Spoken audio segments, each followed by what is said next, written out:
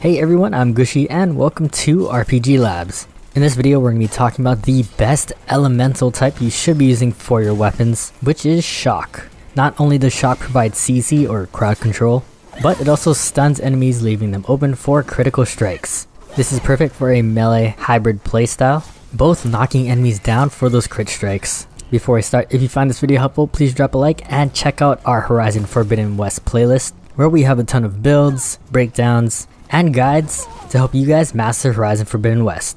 Also, all this gameplay is on very hard difficulty, and this playstyle will be even more effective on lower difficulties.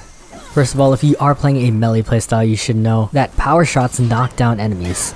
For the lowest tier enemies, like Grazers, Scroungers, Chargers, and Watchers, they all get knocked down in one power shot. For the mid tiers, like Ravagers, Snapmaws, and Frostclaws, they all go down in 2 power shots. And if done correctly, you can stun lock these mid tiers, making meleeing a very viable playstyle. However, if we are fighting multiple enemies at once, it is a bit harder. A lot of these power shots and crit strikes have very long animation times, especially when fighting more than one enemy at once. This is where the Shock ammo type comes into play and helps you with those knockdowns and CC.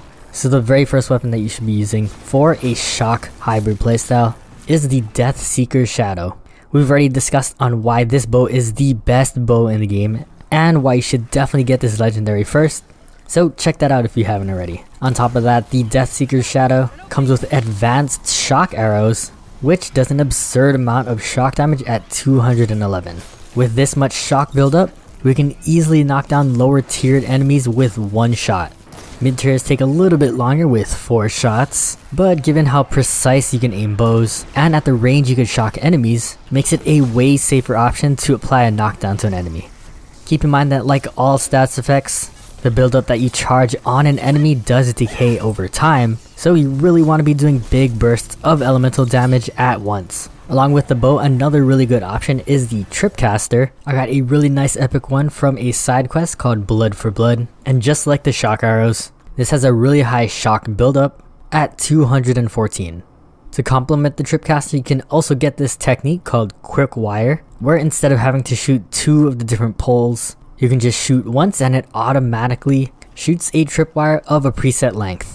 Again, just like the shock arrows, this knocks down lower tiered enemies in 1 shot, but the main difference and the benefits of using a Tripcaster is that you can have 2 set up at once, doing basically double the damage. Next, another way we can apply shock to enemies is the vertical shock trap. There are different rarities of shock traps, and the strongest one that I have currently is a rare version which does 400 shock buildup. Again, we can also set multiple down at once, making it a lot easier to instantly knock down an enemy. However, keep in mind there is a max amount of traps you can have down at once. This can definitely be increased by the armor set that you're wearing, or a couple of perks in the skill tree. So if you really are leaning towards a trap playstyle, increasing the amount of traps you can put down might be a good option. I did, however, wanted to point out one of the flaws of using the vertical shock trap, and this is that the center points upwards, so enemies really do have to be right over the trap for it to trigger, especially when going up against lower tiered enemies who usually are quite smaller. Sometimes the trap won't trigger at all, so there's definitely a trade-off for that larger number in shock buildup. Now there's several other ways we can apply shock, which actually I don't recommend. Definitely weapons with a lower shock buildup like this Thunderbolt Shredder Gauntlet. It only has 44 shock buildup, and even with the technique where you can throw 3 at a time, still can't knock down the lowest tier of enemy. There's also another Shredder Mine technique, which basically does a shock AoE attack, which again has a very low shock buildup, a very limited range, and a pretty short duration. So just keep in mind this technique is not really worth it.